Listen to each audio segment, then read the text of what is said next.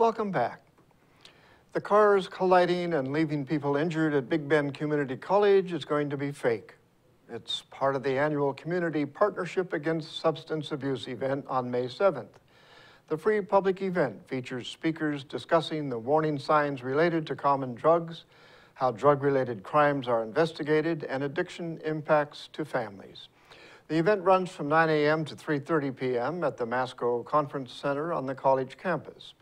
A mock DUI collision is scheduled for 11:45 a.m. to show how emergency personnel respond to a crash scene.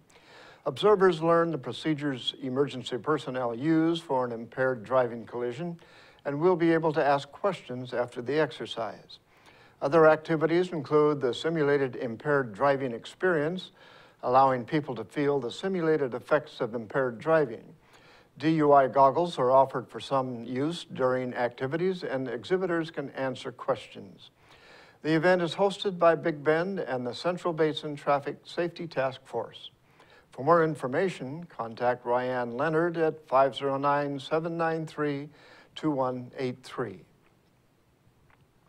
Students at Pioneer Elementary School are raising money for new playground equipment with their second annual fund run on Friday. The students will be walking or running laps with teachers or other adults, tracking how many laps they take and verifying them on pledge sheets. The money is placed in the school's spring fund to earn money for a new playground toy. For more information, contact Pioneer Elementary School Principal Nick Bergman at 509-787-1595. The history of farming in the Columbia Basin is explored by author Richard Scheuerman in his new book. Scheuerman is a Palouse native and the author of the book Harvest Heritage, Agricultural Origins and Heirloom Crops of the Pacific Northwest. He is inviting people to a presentation on a book about the transformation of the Columbia Basin into one of the world's most productive farmland regions. The free presentation and book signing is Thursday at 7 p.m. at the Moses Lake Museum and Art Center. Scheuerman is sharing information on the original varieties of wheat, barley, and other crops brought to the Northwest during the frontier fur trade era. His presentation also discusses recent efforts to restore heirloom production. In Northwest news, 6 people are now linked together by 3 living kidney donors at a hospital in Oregon. Reporter Brian McMillan shows how the domino effect of giving started. It's the best thing I've ever done. These moments. I'm very thankful. I am. I know you are. This friendship. It's just amazing that somebody that I didn't know would be willing to do that. It all started at a wine party.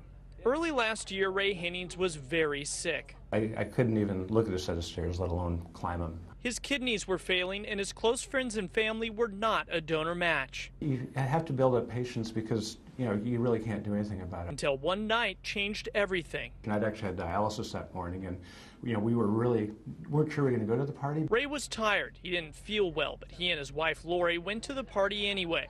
That's where they met Kendall McDonald, and the 3 of them started talking. All I needed to know was that, they seemed like nice people, and he probably had this family that loved him, and if it was me, I'd be going crazy, so you should just do it. After testing, the 2 were a match, and early last year, Ray and Kendall went under the knife.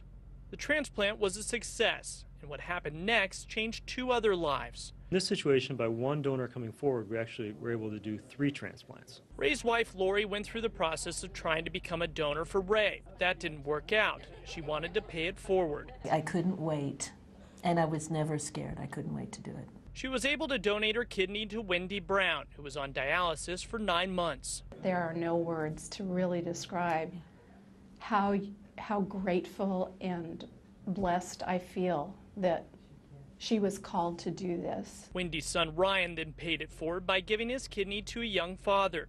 He just couldn't thank me enough. A chain reaction of giving that all started at a wine party. I love you. I love you too. And that's going to do it for us here at iFIBER 1 News. We want to thank you for watching, and we'll see you again tomorrow.